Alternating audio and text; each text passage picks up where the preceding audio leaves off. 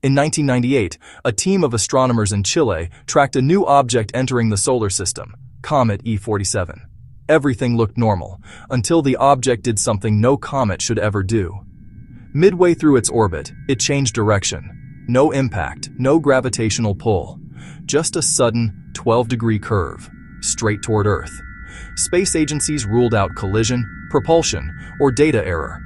Yet every recorded feed showed the same thing. The comet corrected its own path. Radio telescopes picked up a repeating pulse from the object, identical to signals used for orbital adjustment, except it came from within the comet itself. Then, 3 days later, Comet E-47 disappeared completely.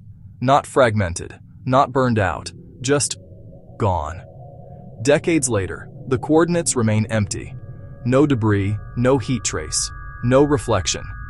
As if something took the comet out of space entirely. And sometimes, deep space scanners still detect a pulse, moving against orbit, waiting for something. What if space isn't empty, but aware?